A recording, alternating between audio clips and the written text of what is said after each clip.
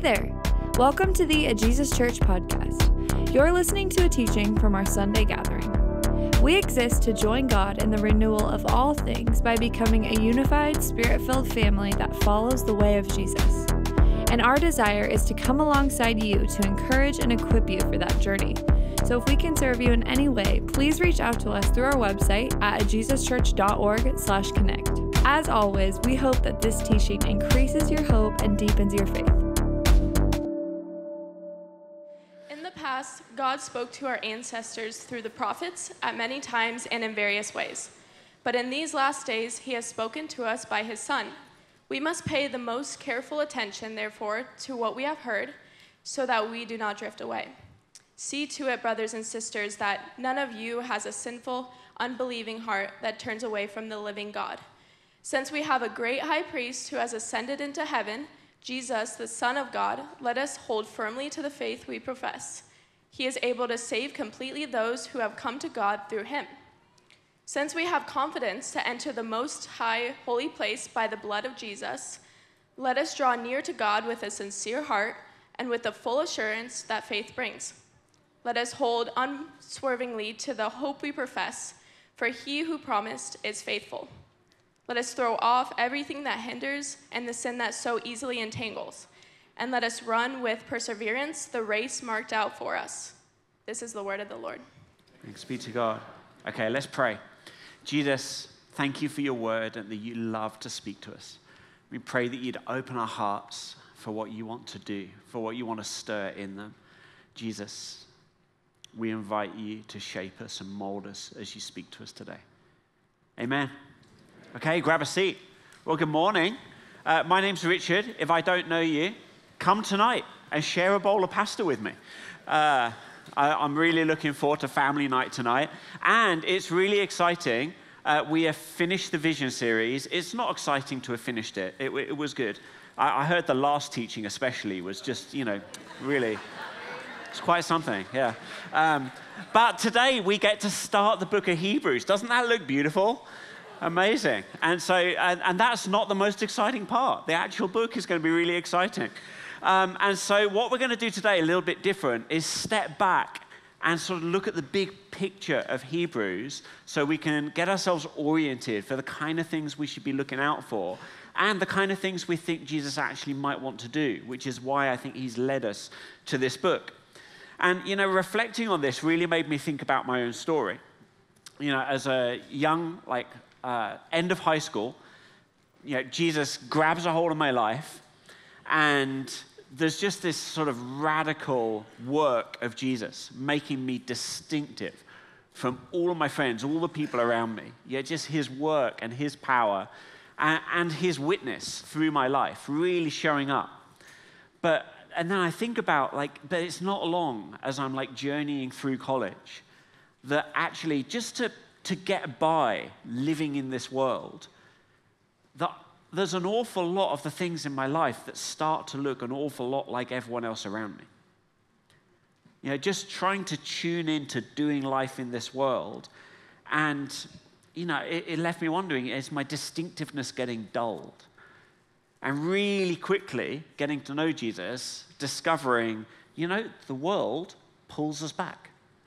Jesus pulls us out of the world, and the world's trying to draw us back. And it's really easy to drift into kind of old ruts or the world's ruts.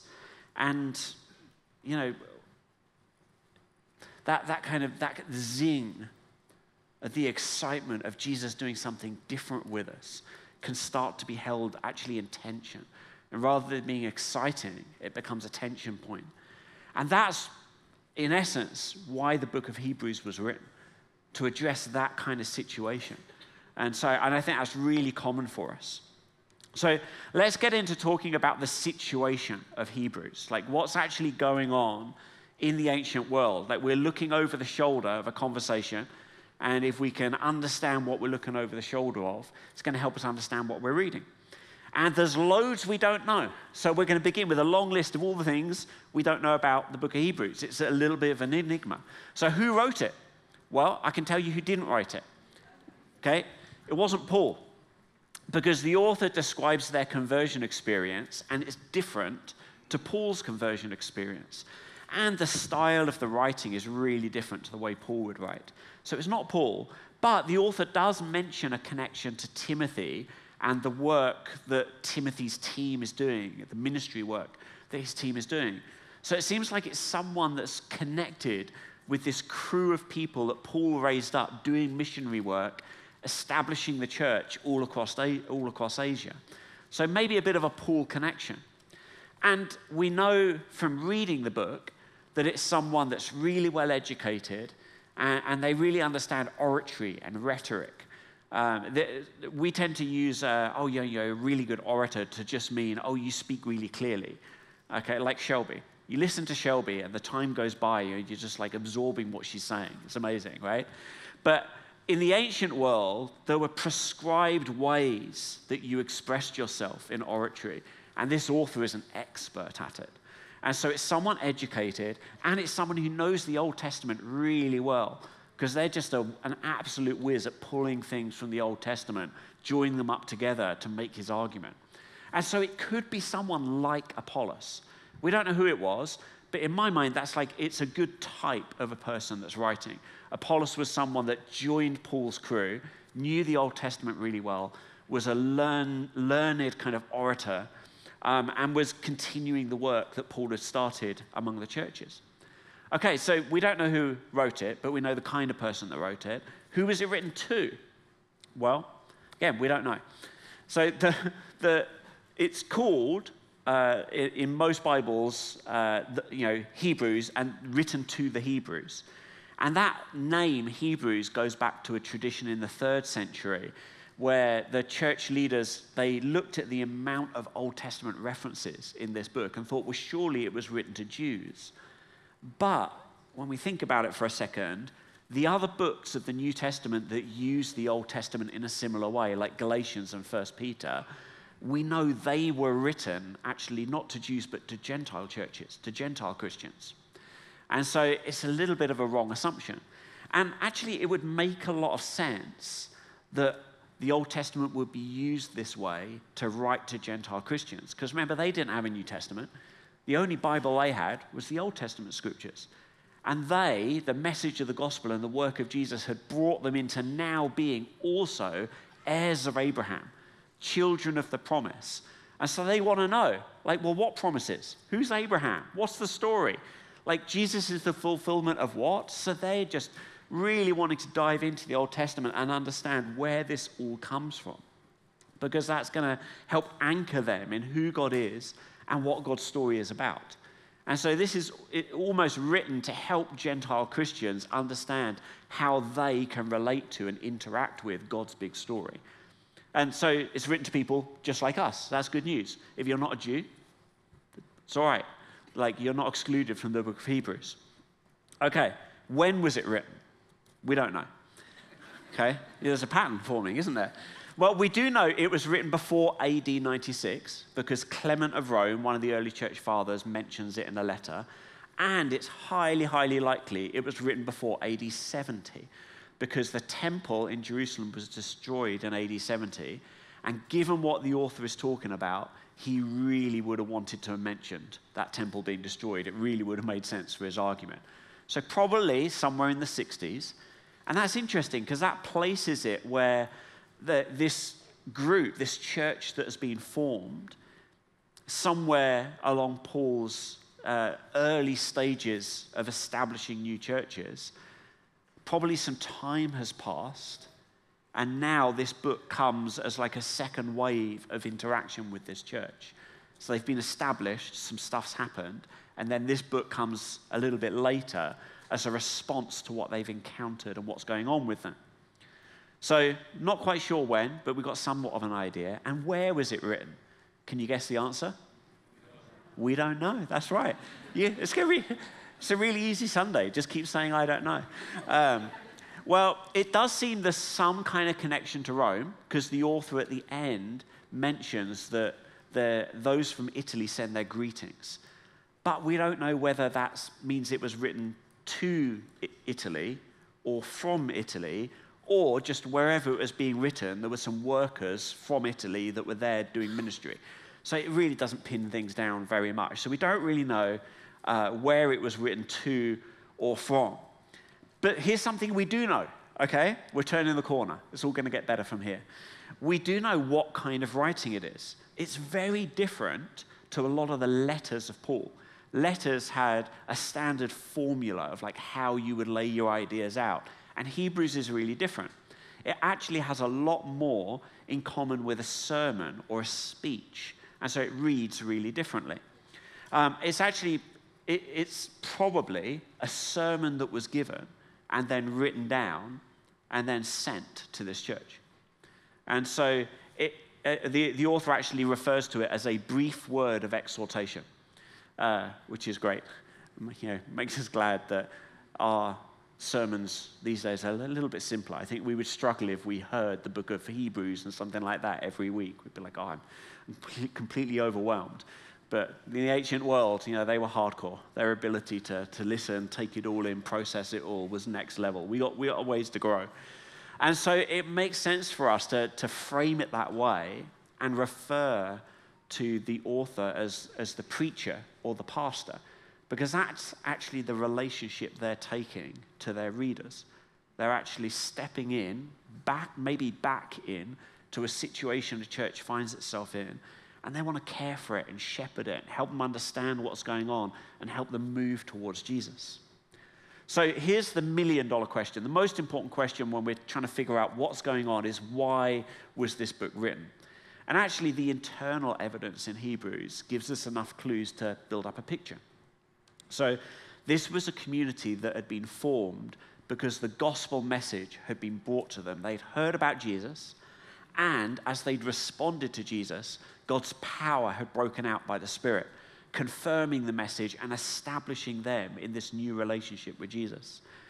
And they'd also been established in the foundational things of Jesus. They knew the basics, okay? They'd been to like the 101 course. They knew all the things that were necessary. They'd also experienced persecution. So they'd been established, God's power, they knew the basics, and they bumped into tension in their city. Being faithful to Jesus meant not doing what their city expected, and that led to problems. So some of them had been imprisoned. Some of them had then actually connected themselves with those in prison, which was a taboo thing to do. And they had lost property. They'd lost their wealth. They'd lost their status and influence in their city. And it's really important to understand the picture that lies behind this. So we just got to put our history hats on. So the world of the first century was a deeply religious environment. Okay, there were gods of everything, and you honored the gods every step of the way. Okay, so you get up in the morning, you honor the God of the morning. You make your coffee, you honor the God of coffee. Like you go out of your house, you honor the God of opening a door. Like just every step along the way. And you think I'm being silly, but literally gods of everything. It was almost impossible to do any sort of social, familial, civic, economical, across all of life, you were involved in honoring the gods. And it was a way to express honoring family, friends, the people you bought and sold from, the city you lived in, that you were for these things. So when these Christians said, no, we only honor Jesus, this was a deeply troubling thing for their neighbors, for the people in the city. Because to refuse to honor all of these gods, to refuse to participate in the way the city did, this we're all for the thing we're doing together, meant that they were now a subversive element.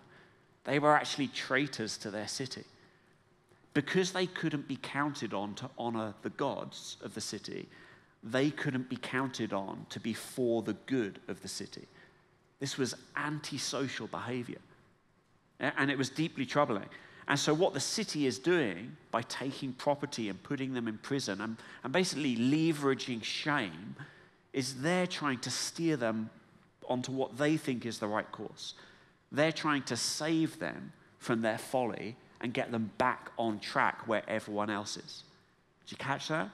So the city is exerting this pressure on them not to do things the Jesus way. because it's kind of folly, but to do things the right way. And they'd resisted, okay? And that had led to imprisonment. It had led to shame. It had led to this tension. But some things have changed by the time the author is writing this book. So what's changed?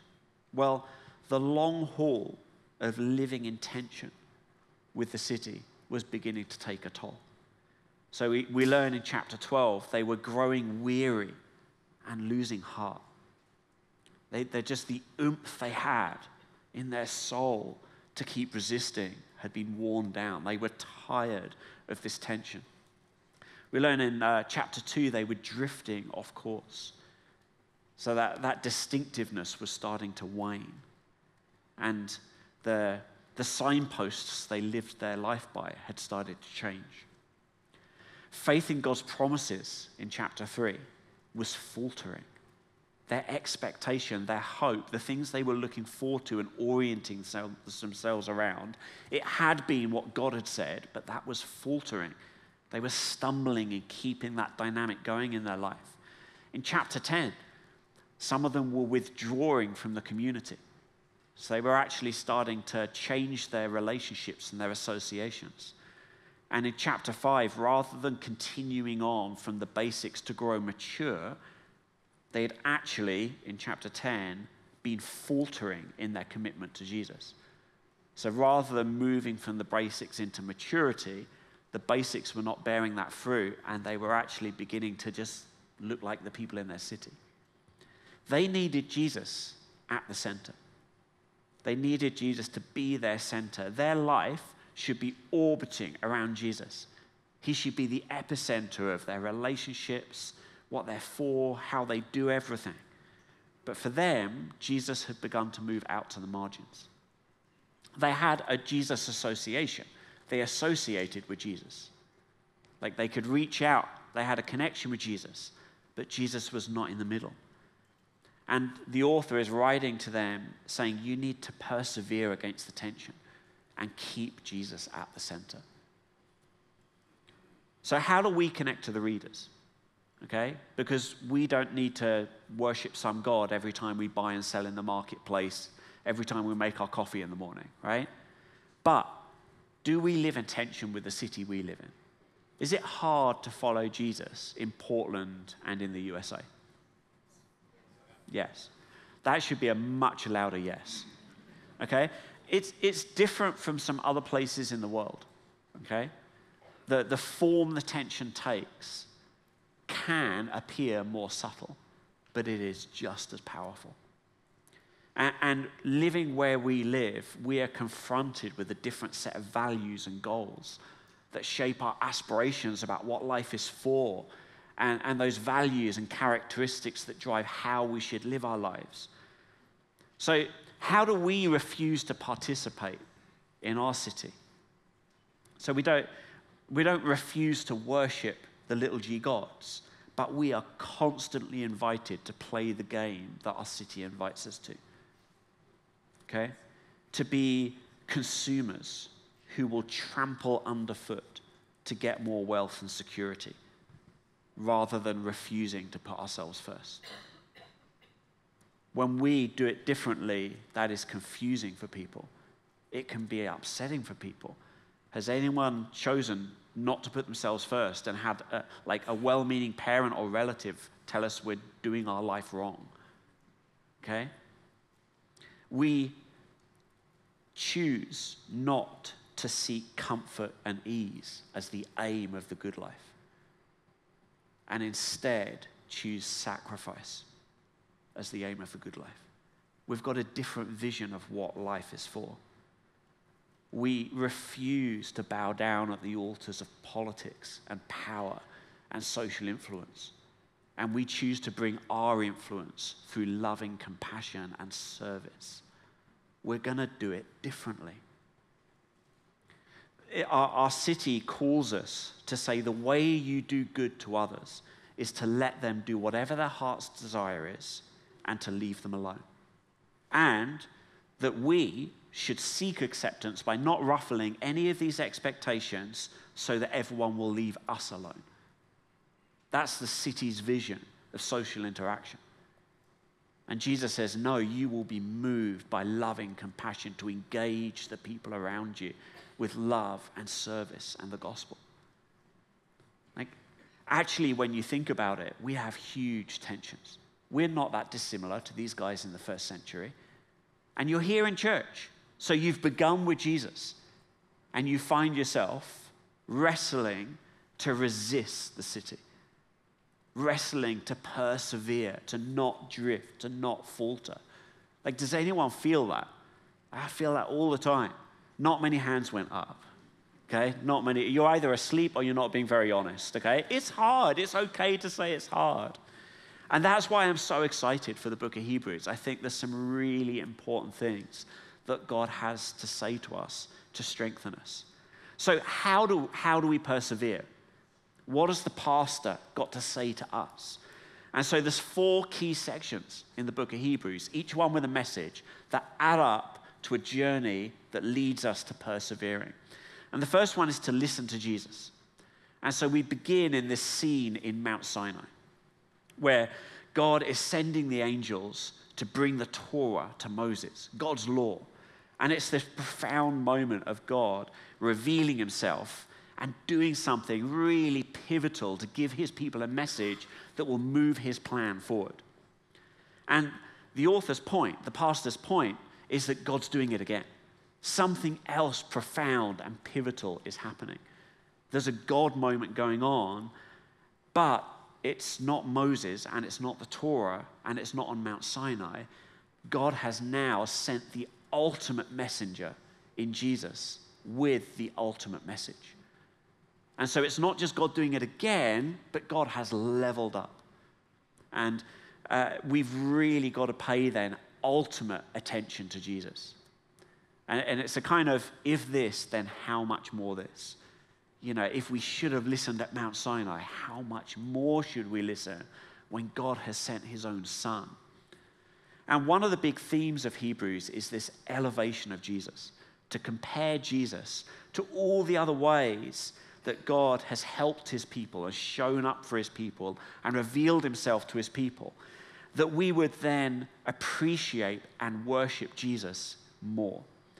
He wants us to just fall more deeply in love with who Jesus is and what Jesus has done, that our appreciation would just go up and up and up. And in each point of comparison, whether it's the law, the Torah, or the priesthood, or the sacrificial system, or the covenants God made, like all these different things God did in the past, what he wants us to see is that each of these things is God reaching out and meeting some deep need we have. Something that really matters, that God wants to say, this matters, and I want to engage you around it. And it shows this continued pattern of God's faithfulness to meet us in those places and help us. But that Jesus is God's ultimate gift to help us and rescue us and meet us so that we can live in a way that matters, in a way that those things that are our deep needs can really thrive. And so this connects to the next section. If we should really pay attention to Jesus, we don't want to get it wrong by failing to respond. So the next big section is about failing to respond. We're invited to compare ourselves to that generation of people that were there at Mount Sinai. They didn't respond. They hardened their hearts, their faith in God's promise faltered, and they turned back to Egypt. God had just rescued them from this place, this old place where they were slaves, and brought them across into this wilderness, ready to go into the promised land. They'd escaped. And because their faith faltered, they started to look back and think, well, maybe our hope is there, and question where their hope was. And so they were the Exodus generation. And we connect with this. We have experienced an Exodus because of the cross. Jesus has created a break of freedom from the old and from the world because of the cross. But then they became the wilderness generation. Their journey had become something epic had happened, but they were not yet in the promised land, experiencing the fulfillment of everything God had promised. Their journey had begun, but it wasn't complete yet. They were in the now and not yet of their salvation. They were not yet established. And again, we can associate. We are like a wilderness generation. We are in a now and not yet. Jesus has inaugurated God's kingdom. He's begun it. He's established it. But God's kingdom work is not yet complete, and it won't be until he returns. God's work in us, he's freed us from the world, but we still live in it. And the work of getting the world out of us is still going on, teaching us how to be more like Jesus. Our becoming is not yet complete. And this wilderness generation, in their now and not yet, they failed to respond to the message they received. And here's the pastor's point. Here's his warning to us. If we fail to respond when a greater message is at stake, how much worse would that be? And so the stakes are raised for us. And this is the first warning. There's actually 5 warning passages throughout the book of Hebrews, and they're all versions of the same thing. They're different flavors of this same warning. Don't fail to respond to Jesus. Don't stop responding to Jesus. And then unpacking how not responding would affect us and our salvation and our relationship with God. And I've mentioned salvation a couple of times. This is a key concept for us to get right if we're going to read the book of Hebrews and not get confused. So when we use the word salvation, we often use it in Western modern Christianity to talk about our destiny when we die. Like, are you saved? Yes. When I die, like, I've got an insurance card that means Jesus is going to take me to heaven. And so it becomes about that. And the Bible does sometimes use it that way, to talk about our destiny. But it's also used to refer to the process of God rescuing us from Egypt and taking us on a journey to establish us in the promised land. If we're being saved, we're transitioning from the old reality, getting out of it and becoming the new reality, so that God's promises are actually fully experienced and fully established, fully realized. And that idea of growing out of the old into the new, being fully formed by Jesus, being rescued from worldliness into freedom, realizing all that God has laid before us, that's the version of salvation that the book of Hebrews is talking about. And it's this idea of a process God is doing, that he is continually rescuing us. And it's like our destiny is rescued, but our experience is being rescued. Catch the difference? And so it's really important we get that right. Hebrews, talking about the second one. Otherwise, there's some bits of Hebrews we're going to read, going to get really confusing for us. Okay, so that's the first 2 sections. The third section, and this is the longest section in the book. And it's all about how God has honored us and been faithful to us and given gifts to us. It's all about motivating us to respond by understanding more deeply everything Jesus has done for us. So this is going to be, I'm looking forward to this. It's going to be a really awesome part of the book of Hebrews. And what we basically do is we tour the tabernacle. The tabernacle was that place where all of the institutions that God established to help his people, to rescue and save his people, were located. And the author's going to take us round and show us that the priesthood, the covenant, the systems of sacrifice, the things that restored our relationship with God, that meant that we could trust God, that meant that we were safe with God and secure with God. All of these things are a part of God's heart, and Jesus is the ultimate fulfillment of God's heart, the ultimate gift, the ultimate expression of God doing these things. Jesus is the ultimate gift to bring God's help and salvation. And so this brings us to another key concept for us to get right, or a set of concepts. And it's all to do with grace, this idea of a gift. So in the ancient world, if someone was a benefactor, okay, so today we sort of use the word philanthropist, but it's a slightly different concept in the ancient world. If someone had status and wealth and a position in the city, what that was for, like all of those finances and influence and connections and relationships, everything they had at their disposal, it's, maybe you could think of like the mob boss in New York, okay? They can call in a lot of favors. Probably the wrong picture, because picturing Jesus as the ultimate mob boss is a bit weird, but it's okay, it's a broken metaphor. But what that person had all those things at their fingertips for was not so they could just make their life more comfortable. They had those things so they could use them to help others so that they themselves could become more honorable people. In the ancient world, it was a thirst. Life was a thirst and a drive, not to just acquire more stuff, but to actually acquire honor. And so when you did good, when you were a benefactor, when you used your gifts to help someone, when you showed grace, okay, you were actually helping save and rescue someone from something. But that gift you gave, it didn't then turn into a financial debt that this person now owed you. Okay, that's the mob boss way, maybe. It's like, now you owe me 10% of your earnings or something. No, it didn't initiate a debt of commodity, but it initiated a relationship of grace. And so how that benefactor had acted meant that you could now continue to expect grace from them. They'd initiated this relationship where they had taken you under their wing and said, I'm going to protect this person. And they could now expect honor from you. Okay? When they showed grace to you, they honored you, bringing you into their circle, and now you owed them your honor. And so you would show them your allegiance. You would give them your service. You would give them your gratitude. You would use your life to now build their status and their reputation. And failing to do these things would dishonor the relationship, and it would bring shame upon yourself. So grace sits at the heart of the dynamics of shame and honor in a culture. And this is going to help us understand this huge pattern of reasoning that's going on in the book of Hebrews, this big picture argument.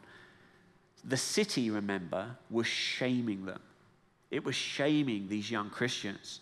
And the risk is that they would disobey Jesus and mute their witness to try and regain honor in their city. Conversely, okay, they also stand at the crossroads of whether they will honor God. If they fail to persevere, they will bring shame from God because they will be dishonoring God. But if they persevere, God will honor them and they will receive more grace from God. So either way, whichever choice they make, they are going to have some shame to deal with. And what the author's trying to get them to think about is, will it be from God or from the city? Will their honor and status and blessing be grounded in God or in the city? And the pastor wants them to see that the benefits of faithfulness to God far, far outweigh the benefits of honoring the city. And the flip side of it, the shame of dishonoring God is far, far worse than the shame you experience from dishonoring the city. Basically, what God promises and what God gives far outweighs the cost of living in tension with the city. Jesus is worth it. But the twist, to see this, they need to have this eternal perspective because they're in the now and not yet. So a lot of what they will actually receive, that honor and the gifts and the fullness of it is future. It's in the resurrection. And so the author wants them to change their perspective. By getting their perspective caught too much in the here and now, the price, the current experience of a cost was weighing on their mind more than the prize that lay before them. And so the author's going to try to shift our perspective to help us have a better grasp of which things should weigh on us as we do this kind of cost-benefit analysis. And so if we get all this right, and we're like, yeah, I get it. Like, I want God's honor. I want to persevere. I want to deal with the shame of the city. This brings us to the last section of then, so what do I do? How do I respond? And this last section is all about how we honor God in the city. What does it look like to actually go on and persevere, to shun sin and live holy lives, to choose to be faithful and grateful to Jesus, to appreciate him and worship him as he's elevated, to go deeper in community with the people of faith, and to go deeper in maturity in our becoming, both of which strengthen us to actually be able to persevere and to then live confident lives. And this word confidence is a really interesting term, okay? Everything we think about, like the American version of confidence, just get that out of your mind for a second, because this Greek term confident is basically the opposite of what it means to be ashamed. So we don't need to live ashamed lives. We can actually live with a boldness and an openness that is the opposite of being ashamed. What the pastor's telling us is that we can live a life in the city that is shaped by God's honor, not the city's shame. And that's the ultimate invitation of like where we should exit the book of Hebrews. That yes, there's tension with the city, but we can live a life in this city with a profound witness because of the way God honors us, despite the city's shame. And this last section really brings faith into the foreground. And this is the last big concept for us to get right. There's all sorts of ways we use this term faith in the 21st century. Having faith in Jesus can mean I've come to realize that Jesus is worth following. I'm kind of pro-Jesus. It can mean we've entrusted our final destiny to Jesus. Like we've bought the insurance card. Like I want to go to heaven, so I want to put my faith in Jesus. Or it can mean we know that we can turn to Jesus when we're in trouble and he will help us. Like all sorts of things. But Hebrews is talking about faith in the context of salvation.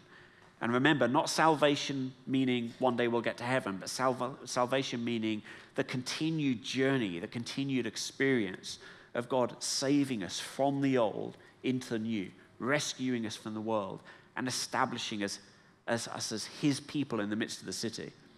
And that salvation is gained by both coming to faith and living faithfully. What we need to experience salvation is to have faith in Jesus and live faithfully to Jesus in response to our faith, our hope, our trust being put in Jesus. And so this idea of trusting and having faith in Jesus and then living faithfully in response, they're two halves of one whole. And actually, for most of the Bible, they're two halves of one whole. We just sometimes don't think about it, but especially in the book of Hebrews, we need to remember when we're reading about having faith that it includes how we live because we are people of faith. And when it calls us and talks to us about being faithful, it's talking about living a life that is shaped by who we trust, who our faith is in. And if we don't get these two halves together, again, Hebrews is going to be a really confusing read for us. And so that's the 4 sections. That is the book of Hebrews in a nutshell. I'm really excited because I think it's almost, some of the terms may have changed. But if this pastor was to look at our situation as God's people, like what kind of message would he write? I think it would be really similar for us today, trying to fight the tension of our city and live faithfully to Jesus. I'm really excited about how we're going to have Jesus elevated and understand how to honor him more. And so I just want to finish with a couple of hot tips, practical tips. Okay, how do you do this series? We're going to be in the book of Hebrews for a while, guys. It's going to be really exciting, okay? And there's a lot in there. There's an awful lot in this book. Okay, so each Sunday, we're going to be in a section of Hebrews, and we're going to be pulling out a couple of the big ideas that we think Jesus really wants to talk to all of us about. But not every detail. So what if one of those details actually might be really important for you? Or what if God has something to show you on Sunday, but it connects to a bunch of other stuff, and God actually has a one-on-one conversation he wants to continue with you? Spoiler alert, I'm almost sure he does. Okay? Well, that's why we're inviting you to read the book with us, to read along with us. And so Sunday will get you oriented, and then we want you to keep listening, keep seeking Jesus by reading that section of Hebrews 1 or 2 times that week. And so we've got a resources page on the website, and it's got a guide for how to read with Jesus, to prayerfully bring Jesus with Bible open and ask Jesus what he's got to show you. We've got an outline of the book of Hebrews so that whichever section we're in, you kind of can see, okay, where does this lie in the flow of Hebrews? What are some of the big ideas we've been looking out for?